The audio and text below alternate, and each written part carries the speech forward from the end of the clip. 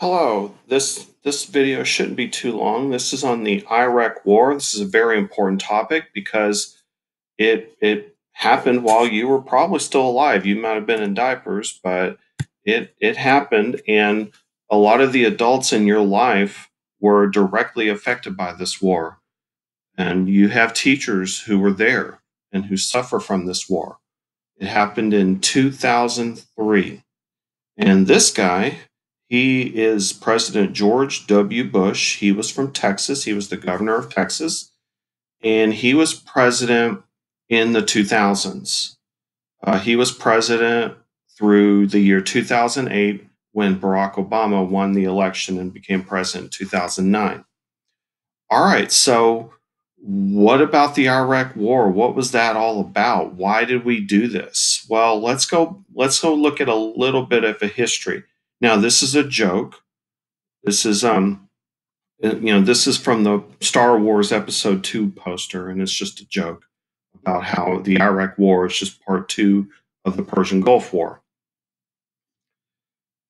First of all, I want you to know that the United States and Iraq do go back to the Persian Gulf War. Remember, Iraq invaded Kuwait, and the United States, under George Herbert Walker Bush, had the Persian Gulf War to liberate Kuwait from Iraq. And we did not destroy the Iraqi army, we did not get rid of Saddam Hussein, and we did not take over Iraq in the Persian Gulf War. So Iraq is still there after the Persian Gulf War. And Iraq did, they did threaten Israel. Israel is a friend of the United States, for good or bad. And during that Persian Gulf War, they launched Scud missiles at Israel. And some of these missiles could have had some chemical weapons on them. Okay? So Iraq was a danger to our friends, the United States friends, and Iraq was a danger to its own people. Okay? In the 1990s, after the Persian Gulf War, the United States was in a low-level conflict with Iraq. Iraq shot at U.S. jets almost daily during the 1990s, and the Air Force would shoot back. They had a trouble shooting down our planes because we have a pretty good Air Force, the United States does. The reason the United States was flying over Iraq is because Saddam Hussein was killing his own people. He would go into these swamplands and drop chemical weapons on the Kurds in the north and the Shia Muslims in the south. He was basically committing genocide. And the United States established a no-fly zone and said that any planes that were flying in the north of Iraq or in the southern Iraq would be shot down. And so the United States Air Force throughout the 90s was flying over Iraq, and sometimes the Iraqis would shoot at our planes. And I don't think any Iraqi planes were shot down, but they were shot at on a regular basis. Also, in 1993, Bill Clinton was president, and Saddam Hussein learned that George Herbert Walker Bush was in Saudi Arabia visiting the American troops that were left over there from the Persian Gulf War. Or it might have been in Kuwait, but it was in that area. Saddam Hussein sent some of his spies and his special forces to assassinate former President George Herbert Walker Bush. Now, as you can imagine, American nationalism, you don't attempt to kill one of our former presidents. So what did President Clinton do? He took their intelligence center, Iraqi intelligence center, and he just destroyed the entire thing. It was probably with a Tomahawk missile. I mean, he just blew that sucker up. And after this, Saddam Hussein did not try to do anything else similar to this. You don't try to kill a former president of the United States. And President Clinton did respond to that. So, Congress and the Clinton White House authorized the CIA to work towards getting rid of Saddam Hussein in 1998. So, Clinton is ratcheting up, and this is only a few years before the Iraqi war. So, the United States has had enough of Saddam Hussein. So, the United States is trying to work towards getting rid of him without a full scale war. Maybe get the spies to do it or something like that. In 1998, you had what's called Operation Desert Fox. And basically, it was a low level war. It was like over the weekend or over a few days, hundreds of airstrikes against Saddam Hussein's Iraq took place as a result of his violations of the no fly zone. Now, is this in the history books? No. I'm just telling you that there was a buildup before the Iraq war and that we weren't just at peace before the buildup of the Iraq war. Okay? Stuff happened. Then on September 11th, 2001, the September 11th attacks happened. President Bush was president. And so I want you to understand that after the 9/11 attacks and after the United States invaded Afghanistan, and that the war in Afghanistan was pretty much over as far as the heavy battles go, the United States was basically very much on edge. It was a very scary time in American history. And the United States was basically looking for another target. Who's going to attack us next? Okay. Will it be the North Koreans? Will it be Iran? Or will it be Iraq? And so the United States looked at Iraq and saw Saddam Hussein as an enemy of the United States. And this man had an obvious hatred toward the United States. Unlike Al Qaeda, that's the organization that attacked us on September 11th. Unlike Al Qaeda, Saddam Hussein had billions of dollars in oil revenue. Saddam Hussein killed his own people with chemical weapons. Saddam Hussein tried to kill the president's dad. So you can see this is personal for President George W. Bush. Saddam Hussein has in the past worked to build a nuclear device. Saddam Hussein refused to cooperate with UN weapons inspectors who were there to ensure he wasn't making chemical weapons. He was playing games with the UN weapons inspectors. That didn't look good on the press. It didn't look good to the United States. And Saddam Hussein threatened our Middle Eastern friends, Israel, Saudi Arabia, Kuwait. So from the United States perspective, and not everyone agreed at the time, but from President Bush's perspective, Iraq was a danger to the United States and that we need to do something about it. And after September 11th attacks, it's like the United States was very on edge after the September 11th attacks. We were constantly afraid. This is what we were afraid of. We were afraid that Saddam Hussein was going to somehow work with Al Qaeda and to attack us with chemical weapons. That's what we were afraid of. Okay? So, if you really want to understand why we went to war in Iraq, let's look at a few quotes from President Bush. This was September 12, 2002, a year after 9/11. Right now, Iraq is expanding and improving facilities that were used for the production of biological weapons. Iraq has made several attempts to buy high-strength aluminum tubes used to enrich uranium for a nuclear weapon. Okay, whether he's right or wrong, this is what President Bush said. Okay, and he said this to the United Nations. Here's another quote. It possesses and produces chemical and biological weapons. It is seeking nuclear weapons. And surveillance photos reveal that the regime is rebuilding facilities that it had used to produce chemical and biological weapons. Okay, so President Bush is talking smack about Iraq. So the United States Congress, which had a lot of Democrats in it. I mean, it was like a lot of people voted for this war resolution. In 2002, Congress voted to authorize the use of force against Iraq.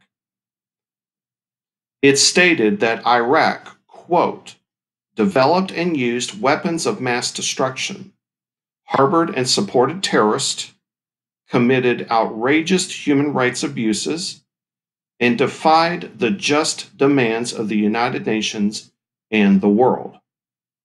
Okay? Well, okay, so now I hope you have a little bit better understanding as to why we attacked Iraq. So in March of 2003, the United States, with a few other friends, England, for example, but a lot of nations did not support this war. This was a very unpopular war, and it still is. But yeah, I've got a few pictures of the Iraq War, and it was a relatively short war, um, but it happened. And this war was not a big sand pit with camels. Okay, it happened in cities, and it was up close and personal at times. Okay, this picture looks like a soldier is kicking down a door, but I don't think so.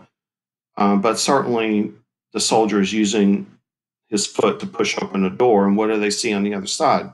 What looks to me like a father and a kid. So you can see, you can imagine how scared soldiers were, and a lot of soldiers would die doing this. Okay. I have a teacher friend who suffers from PTSD who used to work at our high school. And I said, what happened to you? Why did you get injured? He said, let's just say I kicked down the wrong door. And so he didn't want to talk about it. That's his business. So the war cost $2 trillion. Okay, so that's $2 million. So it affected our economy. It affected our economy. Saddam Hussein was captured and he was killed. He wasn't killed by the Americans, he was killed by the Iraqis. Keep in mind that the Iraqis did not like Saddam Hussein. So the death toll of Americans is about 4,500 soldiers.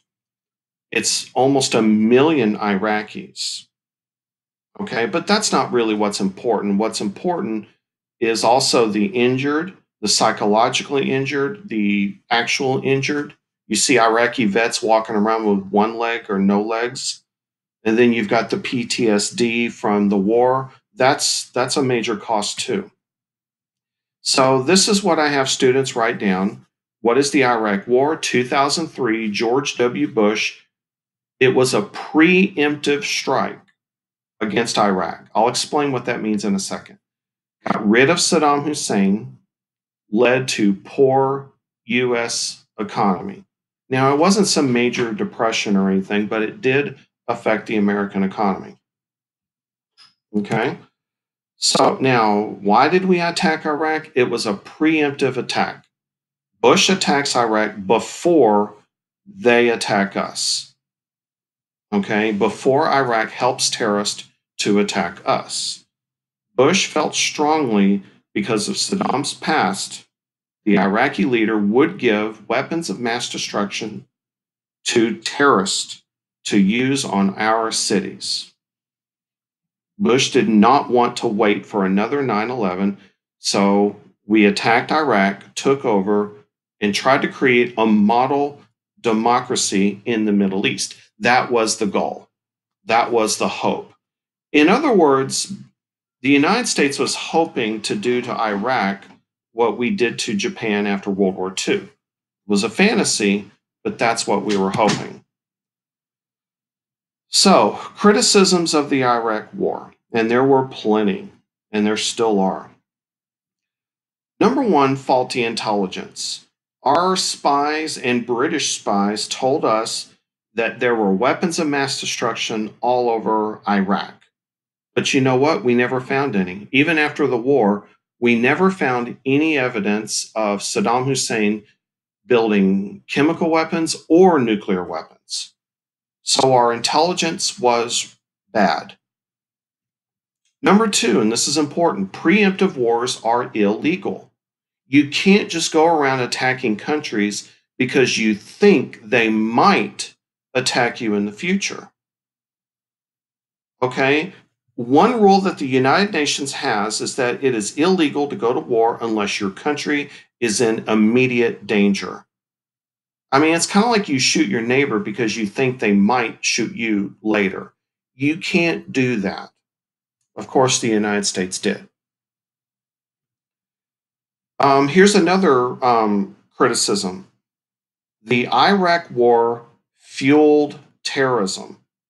Now, let me explain this. Um, we thought that Iraq was a hotbed for Al Qaeda and a hotbed for terrorists that were going to attack us in the future. That turned out to be wrong. It turns out that Iraq hated Al Qaeda.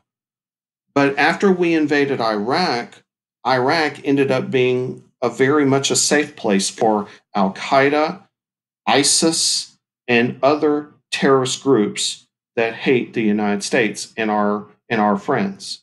So terrorism actually got worse after we invaded Iraq. And here's another criticism that the war was about oil. Okay, and here's a political cartoon that's making fun of Bush for saying why we're going to Iraq, that it's all about oil. And you know what? Oil did have a role. I mean, let's be honest. If Iraq didn't have any oil and the Persian Gulf War wouldn't have happened, Kuwait had a lot of oil, Saudi Arabia has a lot of oil, and the point is that oil played a big part because a lot of bad things happen in other parts of the world that we don't get involved in. Why? Because there's no oil there. So I don't want to say that it was just about oil, but to say that it wasn't about oil is ridiculous too. So the answer is sort of. There's a lot of oil in that area, and the United States wanted to protect its interest in oil. You could say that the United States went to war in Iraq to protect all of these oil companies. Okay. However, oil was not the primary reason to invade Iraq or Afghanistan. And another thing I want you to keep in mind that the oil prices didn't drop. In 2006, this was gas prices. Now I know that gas and oil prices aren't 100% connected, but I remember paying over $4 a gallon back in 2006 at some times. But the war in Iraq did not drop the price of oil. So it wasn't just oil. That's all I'm saying. And number 5, Iraq was not a threat to the United States. Now that's an opinion, not a fact. But Iraq had no means to attack the people of the United States. Their Scud missiles could not reach the United States. They could certainly reach our bases in the Middle East, but certainly they were not a direct and immediate threat to the United States. So that is a criticism. It's an opinion, not a fact. So something to think about. However, Saddam Hussein was a threat to the region. He already invaded Kuwait, threatened Saudi Arabia, and launched Scud missiles at Israel during the first Persian Gulf War. Hussein could, in theory, give weapons of mass destruction to terrorists to attack the United States. And Saddam Hussein was certainly a threat to his own people, and he certainly was a dictator. So, about a year after the Iraq War started, President Bush made this big speech, and with this big banner, mission accomplished. And of course, he gets criticized for that a lot because there are a lot of American troops who died after this big pronouncement was made. So the war carried on, and it wasn't always just a war. It was a lot of, trying to rebuild the country and trying to, get along with the people. But remember that, a lot of soldiers died even when this was going on. Okay.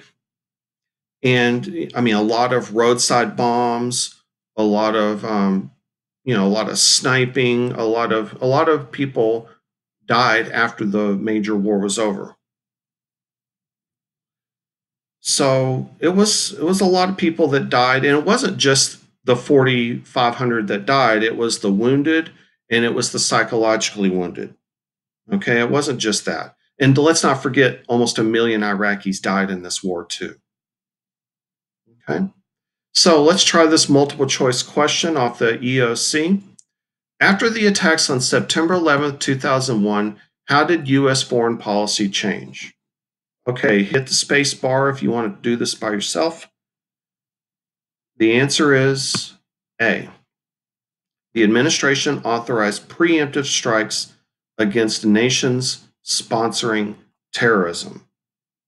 Okay, now I don't like that answer because Iraq did not sponsor terrorism, but we're Texas, so that's the answer to the question that that test gave, and that is the best answer. All right, here's another question off of the EOC. It's a speech from President George W. Bush. Look at the date, February 2003. Okay, so remember the Iraq War was in March of 2003. So just to give you some context. So I'm going to read it in Bush's voice. Bringing stability and unity to a free Iraq will not be easy. Yet that is no excuse to leave the Iraqi regime's torture chambers and poison labs in operation. Any future the Iraqi people choose for themselves will be better than the nightmare world that Saddam Hussein has chosen for them. How did the goal described in this excerpt most affect the U.S. economy? So, in other words, us rebuilding Iraq and going to Iraq and rebuilding it, what's that going to do to the American economy? Is it going to make it better or is it going to make it worse? The answer is C. The federal debt increased dramatically as a result of military spending.